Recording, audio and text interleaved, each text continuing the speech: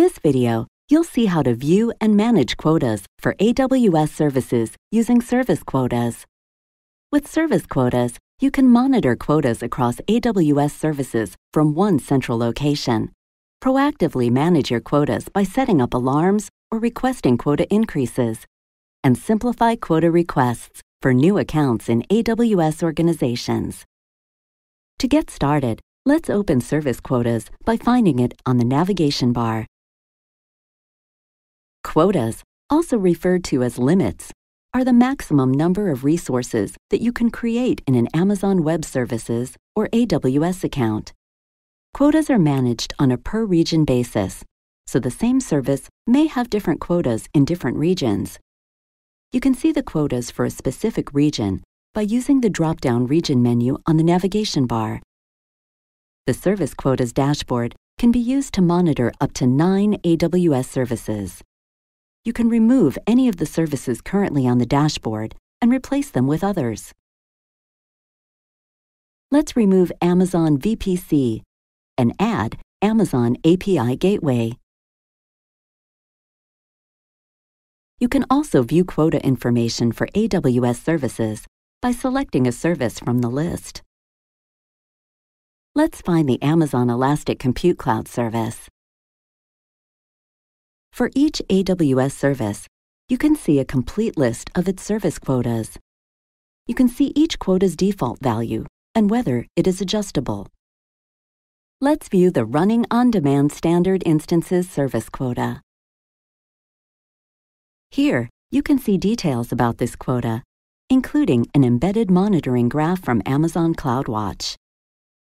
You can create a CloudWatch alarm from this page to notify you automatically whenever a specified quota reaches a percentage of the maximum or reaches the maximum level. Let's create an alarm that notifies us when 80% of the quota has been reached.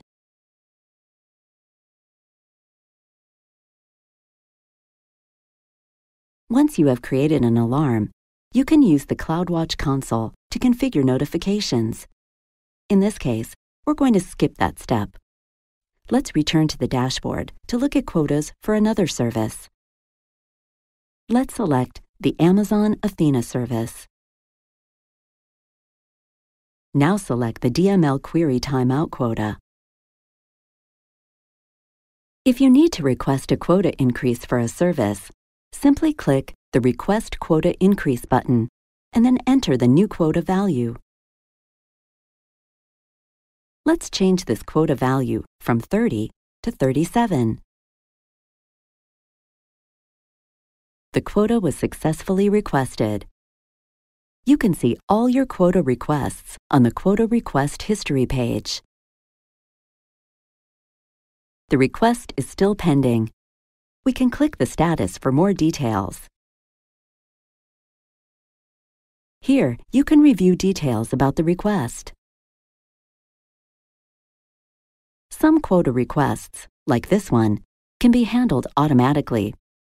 Let's refresh the page.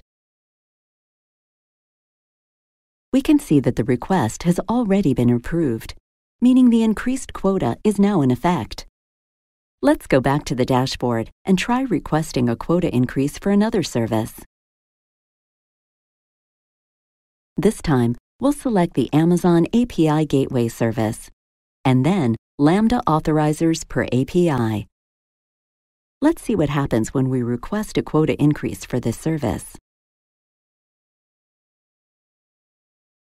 Open the Quota Request History.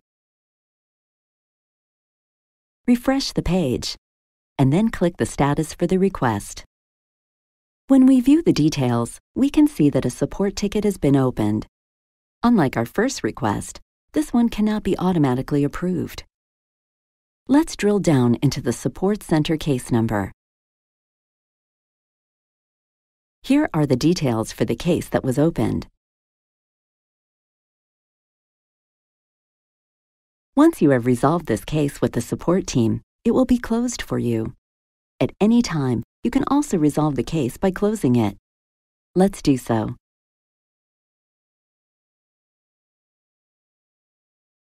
You can also create quota request templates to specify quota values for all new accounts created within your AWS organization. Using a template saves time and effort by submitting multiple quota requests at once. Let's add a new quota request to this template.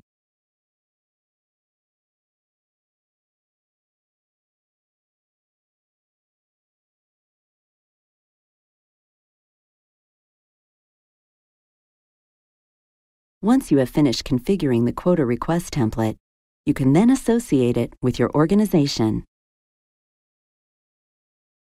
When you associate your template, any newly created account in your AWS organization automatically requests the increased quota values. Existing accounts are not updated. You've just seen how to view and manage quotas for AWS services using Service Quotas. Thanks for watching. Now it's your turn to try.